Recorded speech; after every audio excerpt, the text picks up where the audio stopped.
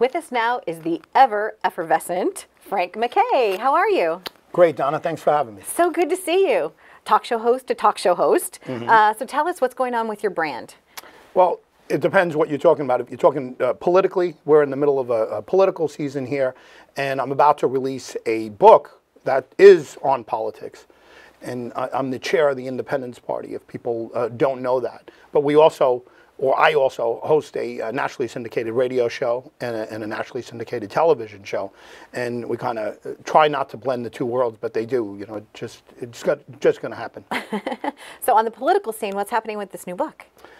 I'm putting out a book, and I think at this point we are going to call it A Party for the Rest of Us. Okay. Which means that there are many of us out there, millions of us, and it may even be the majority of the people out there in the country that don't fit into any particular category.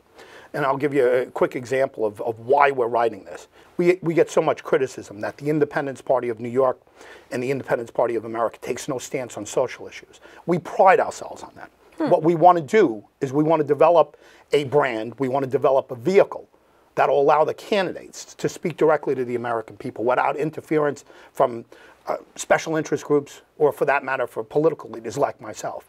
We're not going to put a gun to somebody's head and say, this is how you have to feel about abortion, or this is how you have to feel about marriage equality or gun control. The candidate will answer those questions and talk directly to the people. So truly independent, which truly is what it's supposed to stand for. This is a departure from anything that's ever been in the country. There's never been anything like this. So we get criticism certainly from the press, who either leans left or leans right. So we're getting it from both sides. We don't care. We're not going to change how we view the world. The world will be changed, dramatically changed, as soon as there's a third major party in this country that takes no stance on social issues. And that'll allow the candidate to speak directly to the American people. So we're a vehicle. And we have a book coming out, I have a book coming out, that'll explain that. And it's a party for the rest of us. So if you feel very strongly about these issues, don't worry about it. There's two well-funded major parties that'll tell you exactly how you should feel, and that'll pat you on the back for it. But there's a whole bunch of us that simply just don't fit into those categories. Well, congratulations party for the on rest that. Of us. Thank you. And I know you've written books before. Yeah. Tell us about The Network. Network Interviews is a book that was put out several years ago, and that's when I first met you, I think, when we did that book. And it was basically based around the interviews in Network, which was a newspaper that I put out as a teenager with my brother Gordon.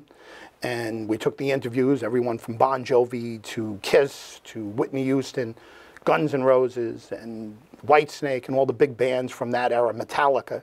And we took the transcripts of those interviews and we put them into book form. And along with our friend and your friend, Stephen Fallon, we put together stories behind those. So it was really a throwback to 20 years. And it was almost 20 years after A Network first came out that we put the book out. So when you were a toddler, did your parents know that you were independent? Because I know how Network newspapers started, and we're going to share that story. But I mean, seriously, like, were you like 3 and be like, no, I don't want this, I want this, or? You know, I just said to someone the other day, you're talking about being a toddler. When I was little, I didn't talk right away. It took me a while before I said anything. And my mother used to say, my late mother used to say, we couldn't wait till you started talking. Then as soon as you started talking, we couldn't wait till you shut up. That's true. I drove them nuts. But were you running for like school office? Like, were you like the student council vice president and all these other kind of things? Nothing like that. Okay. Nothing. I shouldn't advertise it, but I was in 13 schools in 4 years. Oh, wow. Yeah, a lot of moving around, and you know, I wasn't the ideal student, and I dropped out the day I turned 16. And I joined Suffolk Community College on a dropout program. And I ended up getting a 2-year there, and then I got a 4-year, and I went to Stony Brook a couple of years ago, about 10 years ago, and I got a master's degree. Well, I think that is a good testament to your independence, though. That's really great that you did that. Congratulations. I'm really proud of you for that. And going back to Network, you scooped a story, and that's how your newspaper started. So let's talk about that, because I know no matter how many times you tell the story, I always love hearing it. When we first started out with Network, we couldn't get an interview. First 2 issues, we couldn't get a real interview. We had an old Howard Stern interview that my brother had gotten with another newspaper, and we just reprinted that. But the first 2 issues, we couldn't get anything. We couldn't buy an interview, and we were begging, just begging everybody. And at the time, Bon Jovi was about to put out Slippery When Wet, and that was going to be a big album. Everybody knew it was going to be a smash hit. And Bon Jovi Doc McGee is management, Polygram Records, which is his label, and the New York Daily News made a deal that there wouldn't be a print interview out until they put one out. So as we were sitting around, my brother and we had another partner at the time, we were trying to brainstorm on how to get an interview, any interview. And we joked about getting a Bon Jovi interview, which was a joke because nobody was going to get it before the Daily News. It was set in stone. So a brainstorm came up, and I said, what if we took a radio interview that Dan Neer, you know, Dano, right, from NEW, he just did a Bon Jovi radio interview. What if we took it with Dano's permission and we reprinted it? And then we just print on the cover exclusive Bon Jovi. We blast out, and we did exactly that. He agreed to it. And right before the issue came out, we got a fax machine. We never even heard about a fax machine. We didn't even know what the hell it was. And we just started faxing out that network, this new newspaper, Scoop the Daily News. And again, we were laughing when we were doing it. The head of Polygram's publicity, I'll keep her name out. She's a friend. She's wonderful.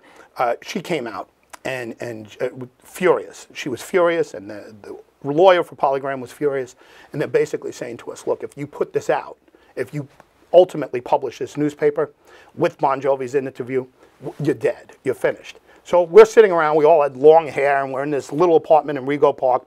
Nothing in there, just anything. The first 2 issues were in there. That was it. And boxes. We were sitting on boxes. And I said, when you say kill us, I mean, you're going to hire a hitman? You're going to, I mean, what do you mean dead? What do you mean we're going to be dead if we do it? And she said, no, we're going to sue you. And she was very, raw about it. And the lawyer's just yelling, dead, dead. And I thought about it, and I said, listen, let me be as clear as we can possibly be on this. We are absolutely, absolutely begging you to sue us. In fact, if you can get Bon Jovi and the Daily News to sue us as well, we'll love you forever. We'll love your kids, your grandchildren. And I'm going to warn you right now, we don't have any money for a lawyer. We're not even going to hire a lawyer. We're just going to hire a publicist. So if you could possibly do this, we'll love you. And of course, they didn't sue us. We put out the issue. We got about 150 interviews the next 6 months. And I mean, all the top people that I just named, Kiss, which is a Polygram band, Def Leppard, Whitney Houston, I mean, everybody you could possibly imagine. But anyway, it was an angle, and it certainly opened up the world for us. And now on your television show, you have these, and your radio show that you have these great guests. And every time I love, you've had Bobby Goldsboro, you've had everybody on.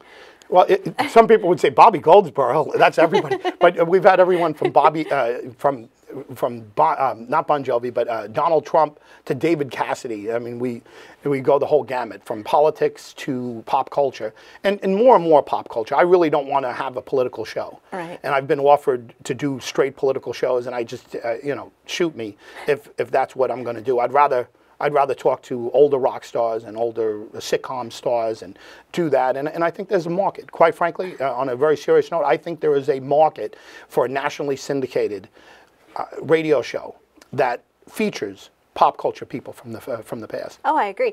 And the reason I love Bobby Goldsboro so much, and I was so excited, is like his record was on the cereal box, and I cut it out, and it was like, so I'm 49. I turned 49 June 3rd. For anybody that wants to know or send me birthday cards. So for me, all the people that you have, they're icons, but they're fresh icons. They're new people. They're people from the past. It's like your show's fantastic. So if yours somebody, too. I mean, I love what you do, but.